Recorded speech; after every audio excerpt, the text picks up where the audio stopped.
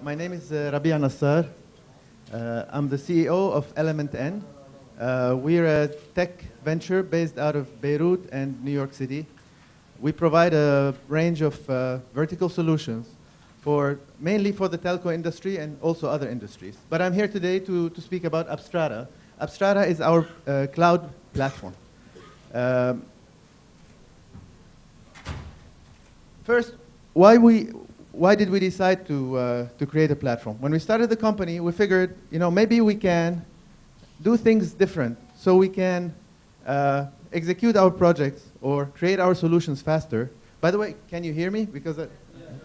So we can execute our projects faster, create our solutions faster, faster time to market, and faster development time. Less problems means higher margins. So we figured, is there something based on our experience that we could do on the platforms and tools that we use that could make this more efficient, that could make developing solutions more efficient. And the first thing the first thing that jumps, that you can notice when creating a web application, not a prototype. Prototyping is important, but to take an application to production, is the sheer number of moving parts involved. There are a lot of moving parts involved in launching an app into a production mode. And so we looked at these moving parts and we figured, is there something we could do? Can we reduce those moving parts? Can we take some of the moving parts and make them work differently, make them work better for the use cases that we have? So that was the original idea behind our platform, and we created it in 2002. But it was an enterprise platform. We used to sell it as a license, as a licensed product. And then later on with the cloud, we decided to move it in the cloud. So so our current product, Apstrata, is a platform as a service. I figured I'd use a mascot. Woody is known in his movies he likes to deconstruct characters. So you deconstruct something so you could reconstruct it again the way you want. For those of you who are not familiar with Woody Allen's movies, think of this as an aging developer. He's young, but he's had to face too many deadlines in the past few years, and this is what it did to him. Or think of him as a developer from the time of COBOL and punch cards. So deconstructing the web application environment. So I could understand from the previous slide that did not work. Okay. Hello? Everybody's sleeping. Are you interested? Cool. So, deconstructing the web application, there are layers involved to bring a production app, an app into production, into the hands of users. And these layers start from the basis is the data center. Then we go into the data center that provides the capacity, the bandwidth, and then the physical space to deploy the servers, storage. Then we move higher. We get into the software layer. We have the database servers, caching, application servers, web servers, etc. I did not name everything here. And then we get into the developer realm, which I marked in green. The developer realm is where the developer writes code. The other stuff is what is deployment, is runtime, is administration, is systems management. And the developer realm, where the developer has to implement the rendering logic, navigation logic, business logic, security logic, integrate all these different types of moving components. I call them moving parts that implement the logic of the application that extends sometimes to the realm of the device of the application. So if we're talking about Facebook, there's a lot of Facebook code in the browser, as much as and of course there's the platform. And all modern web applications are like that, also. And if we think about mobile devices, so the app is really split between a rich client and the server services and the back-end services. Before I talk about what we offer in terms of cloud computing, I figured I'd just put it into perspective with the mainstream cloud computing offers in the market. So if we look at Amazon Web Services, Amazon is mostly about capacity. They forayed a little bit into the application infrastructure. They have a database and queue and stuff like that. But mostly, Amazon is about virtual capacity on demand. That's the innovation they brought. And this is their main contribution to cloud economics. Now I could, and by the way, our platform is hosted on Amazon. So now if I wanted to host an application, I can go to Amazon, use their web services to provision servers. That's what they offer. If we, Google took a step further. Google made an abstraction of the entire application environment, of the application container, of the application server. Microsoft went even further. It's hard to understand what they're doing. It keeps changing. They keep adding products, but they seem to me to be everywhere and moving into the application realm itself. For example, they have a security service that allows developers to abstract their security rules, etc. So, I mean, we see the direction is this way, like going higher and higher in the application stack. But if we look at all these mainstream platforms, they have not attacked yet the realm of the developer. This is where the developer lives. This is what developers do. They either create data piping logic that will carry data from the database into the application, security, all these things. This is where developers work. And this is where we decided to spend our efforts. This is where we decided to investigate to see if we can provide metaphors, provide paradigms that can accelerate development, that can make things simpler, faster, cheaper, all that. So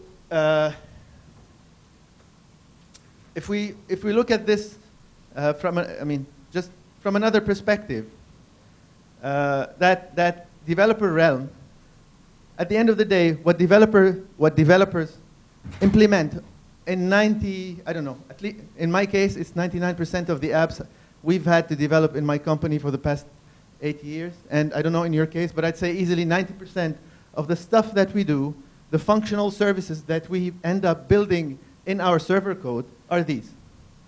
We do user experience management, we do persistence, reporting, mining of the data, presenting it back to the customer, media management, now with managing videos or other multimedia assets, messaging, social network integration, and other third-party integration. So at the end of the day, all that we're doing is implementing these functional services and the user experience part, depending on the platform we're using, if it's a mobile app or it's a web app, etc. Again, sorry, I'm spending a few slides on this just to make sure that the idea has gone through. So this is another view of it. If we look at, this is the, this web stack has lived for us now since, I'd say, 95. The 3 tiers and multi-tiers and all that. This kind of architecture has been around for a long time. We start with the database and file system for storing assets, for storing media files or digital assets. We have an application server, whatever it is, Java, PHP, all that, CGI, Perl. And then we have the application layer, the business logic. And initially, here we had what we called a thin client. The browser was intended to be as a 10 minutes? 2 minutes? 2 minutes left, and that's it? They're not giving me time today. So anyway, so this is the thin client. The thin client, originally it was intended to be a thin client, and originally it was intended for all the logic to be here. Everything from rendering the page, from generating the HTML that made an app look the way it looks, to embodying all the complex business logic and talking to the database servers and the security and all that.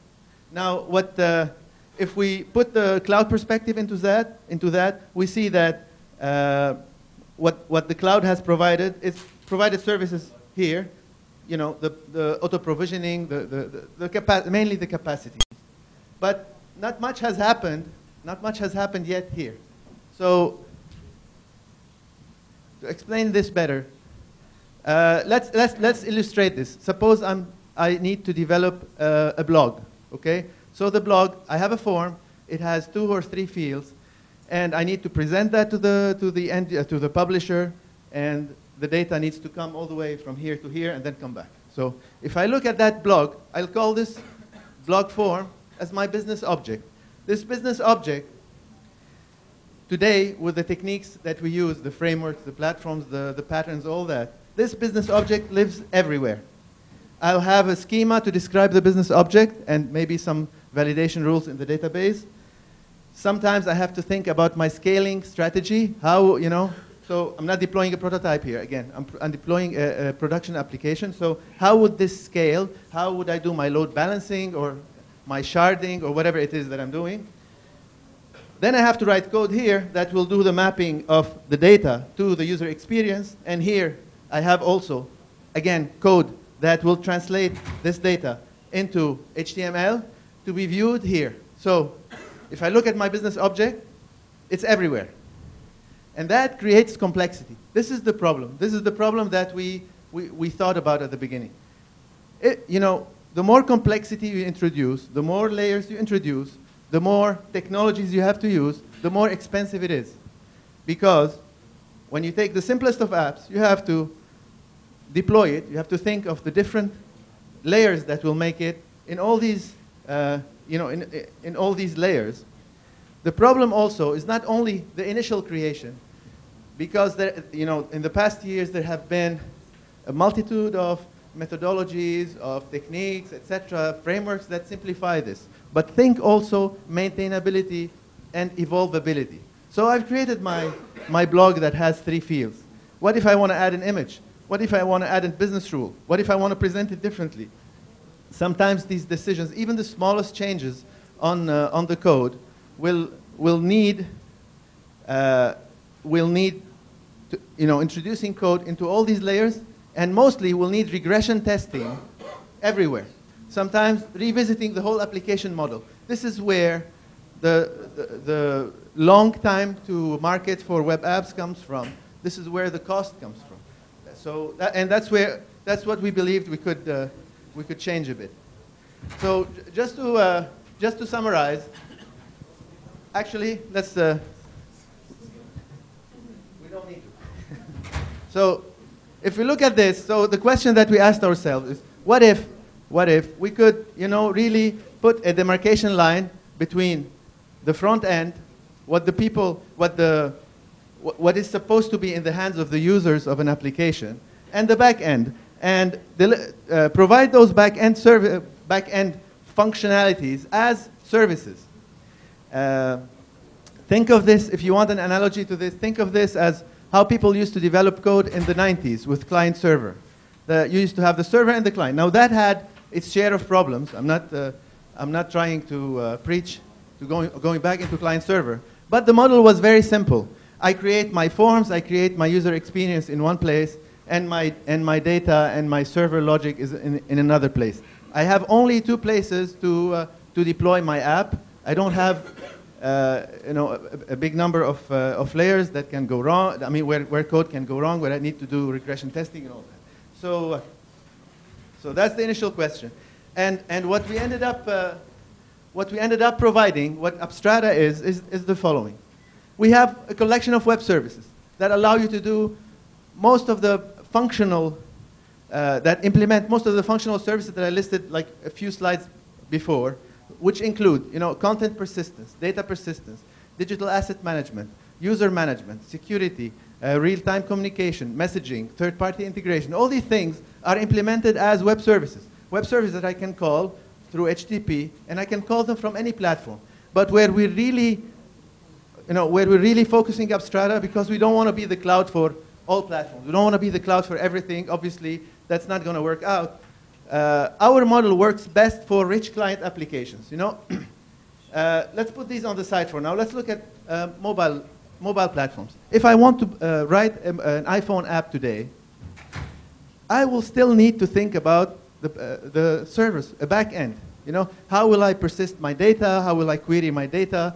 How will I save my objects? All these things, I have to implement a back end today.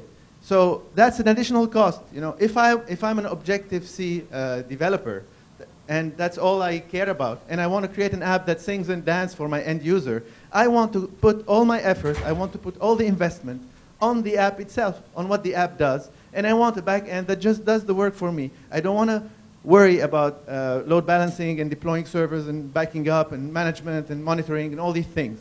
If I had a service, almost like email, that would, I can call it simply and it would persist an object. I can call it simply and it would query the data for me, etc. So the same that can be said about rich client mobile platforms can be said about browsers. Browsers today are rich client stacks. Browsers are not thin client platforms anymore. Facebook, Flickr, all the Web 2.0. After Web 2.0, we can write all the user experience entirely. The user experience can be implemented in the browser, and the browser does AJAX, so it has the ability to communicate with back-end servers. So the same logic applies on the mobile devices and on the on browsers to talk to the back-end. The same logic applies to both, and we can bring to both we believe, like a unprecedented degree of flexibility in lowering the cost for implementing applications. Now, again, I don't say all applications. For example, we don't preach our platforms to someone who's implementing an ERP. That's not where we want to go. But there are hundreds of thousands of applications that are created every month that do a simple thing. They take a picture. They implement a simple blog-like functionality. They do content management. All these things can be implemented much simpler with this approach and with our APIs, because our APIs, our web services, have been created with that in mind. Let's say, the landscape would look like this. We have a rich client application, whether in the browser or in a mobile device, and it would talk through HTTP to all our functional blocks. I wish I had more time to talk about that. Listen, I'm going to show you now just a simple example, simple code, like 3 slides, where I have code that implements a CRUD, CRUD, create, read, update, and delete. So it shows you how to create data in Apstrata, how to query it, how to update it, how to delete it. So, and Apstrata is a web service. We could talk to it using any language. What I chose here as an example is JavaScript, because that's like the most simple. So you can write an app in one web page that can do a lot of stuff. And maybe I'll show you that later. Anyway, so this is very simple. I create a connection. I provide it with a key and a secret. That's like equivalent of username and password. And I do a save documents. Fields is the name value pairs of my fields that I want to save. Of course, also we can post an image or a rich digital asset. I'm not showing that now. We choose the database because when I have an account on Apstrata, I can open as many databases as I want, where I want to do it. And I have load and error. If it succeeds, the code that's here gets executed. I decide what to do, show the user a success message, do whatever it is. This is a query. Same story. The query, I say I want the action query. I choose my database. I put a SQL-like where statement, exactly like the where statement in SQL. I choose my fields, like select fields, comma separated list of fields that I'm interested to extract. We do pagination automatically on the server side. Because our target customers are people that are writing web pages, we give you also that flexibility by doing pagination on the server side. So you say, I want page 1, page 2, etc. We can do full text search, so whatever you store, you can also, in addition to the SQL statement, send a full text search query. And this is when it succeeds, this is when it fails. And this is a delete, same story, delete document, and I provide the key for the document, and it goes like that. What we offer is the following. We have a repository. It provides, in contrast to a relational database, we provide a document-based storage model. It works better for web applications. We can talk about that in the QA if I have time. We handle digital assets. We handle media and files exactly like data. You can send them in the same requests. Full text search, we have full transactions. So transactions, you can send changes over 100 documents, and it either succeeds all or fails all. We do server-side validation. We have version control on the documents that you send to the database. We have ACL-based security out of the box. With the database, we have a server-side scripting engine where you can deploy scripts that can do third-party integration, social network integration. I can provide a lot of examples around those. For those that are interested, just email me. I'll show my email at the end. And we do also messaging. So from your iPhone app, you can send email, you can send SMS, and we're implementing real-time communication. A little bit like what you see in Google Docs. You know, some people are working on a sheet and they can collaborate. So we have also a real-time API that we're offering in the stack. If you're interested, please check developer.apstrata.com. You have all the resources here to open an account and download some test code and links to the documentation and all. Or send me an email. Thank you. If you have questions. No question? You can't have questions.